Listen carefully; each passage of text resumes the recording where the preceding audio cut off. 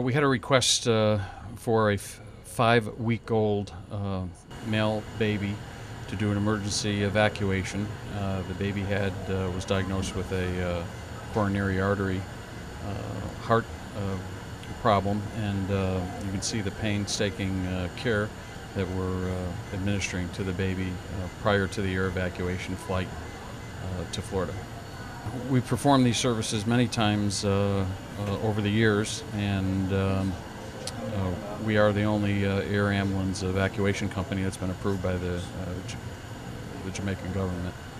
And we've done it many, many times before, and with a very high level of success. And we're very, very proud of it.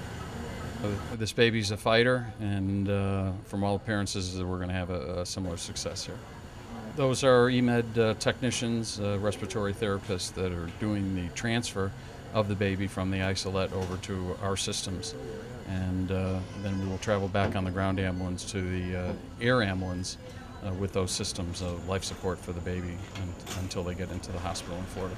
We're just proud to be able to provide this service, Emed, for Jamaica, and we look forward to helping many people.